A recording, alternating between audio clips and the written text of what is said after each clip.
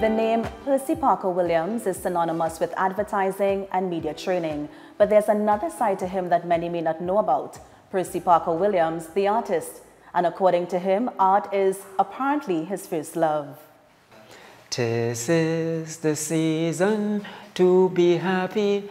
Open up your eyes, get great big bargains, and give titles when you shop at Penny. And that took them up.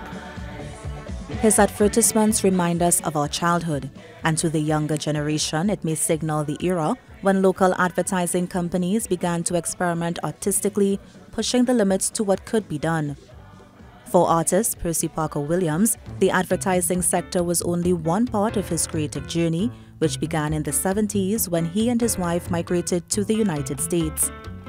A trip to Wall Street at the heart of Manhattan's financial district piqued his interest in art. He longed to hang some of the pieces he saw in his apartment, but he couldn't afford them, even the $10 options. And I started buying Bristol board and markers and sketching. And people would come to me and say, "Those are beautiful, give me one." So I'll give them. And while there, I started buying canvas and paints. And I was working, at one time I was working Chase Manhattan Bank in the Wall Street area. And I was a bookkeeping supervisor. And I told the boss, the manager, I said, "Listen, I paint, I'd like to display my paintings here." And he agreed. And I sold a couple of pieces. In 1979, he returned to TNT and found other ways to nurture his creativity in the advertising field. He outgrew the demands of the agency lifestyle and branched out on his own with Parker Williams Productions Limited in 1982. His 72 clients included Pennywise Cosmetics, Bhagwan Singh's, Charan's Bookstore, and just about every product or company who wanted to create an advert back then. His death insecticide commercial with late Calypsonian Brigo and his Decaz Petroleum Jelly adverts still live as some of the most iconic advertisements locally. He admits that the story of the bumblebee sting for the Decaz Petroleum Jelly advert was true, but he added a few lines to give it an extra flair. And I added, "But don't worry, Lincoln, use some of this Decaz Petroleum Jelly with aloe vera.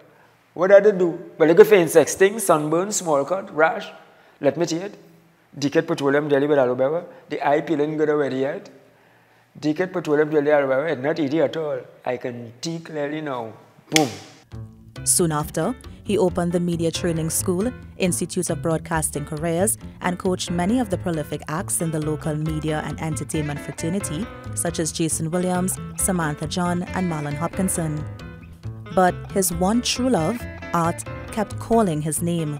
In 2017, he stopped teaching and gave his full attention to his first true passion. Initially, he focused on still images like boats and people in action, and to this day, he admits it's hard for him to part with his paintings.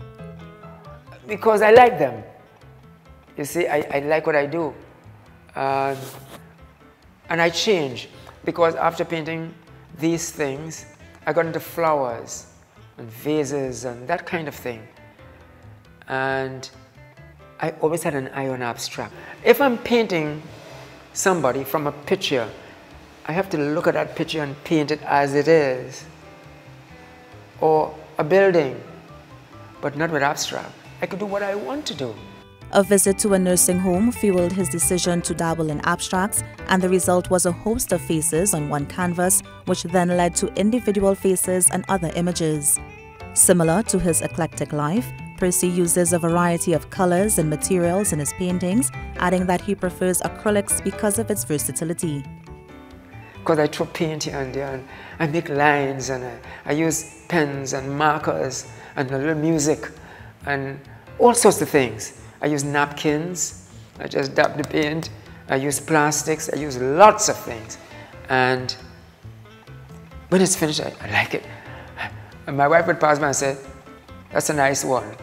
I said, "That's a nice one, you like that?" She said, "Yeah." So we get things like that going. Once she says that, I know it's great. As for the future, Percy will continue to produce art and host exhibits of his pieces. And at age 76, he still believes he can truly be one of the greats. I want to be a great artist. I want that. I want to be big in art. Everybody knows me in advertising. Everybody knows me in teaching broadcasting. But people are buying my art. So I like that. I like that feeling. I am Kimberly De Souza, and this is See Yourself on TTT News.